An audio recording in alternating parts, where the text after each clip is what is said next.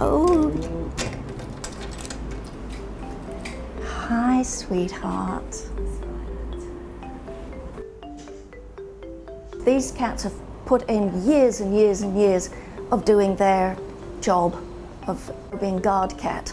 When the shop closes, the cats are just dumped. We have one who's 12 years old that was left in the shop with the shutters down, without food and without water, in this heat. It's a miracle she survived. This is Mary. Say hi to the people, Mary. And Jolly. Oh, babe. Oh, look at you.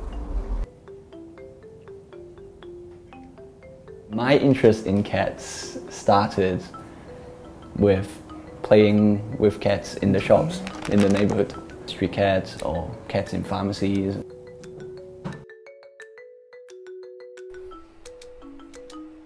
So this one's like the second night they were here.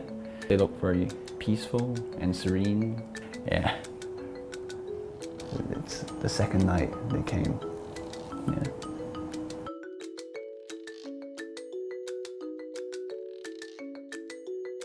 If I were a cat and I moved to a new house, I would act just like them.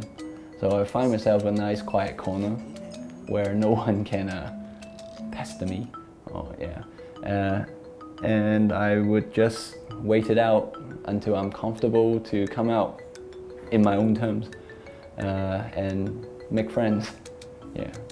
So I know how they're feeling right now, you know. So I don't push them a lot, you know.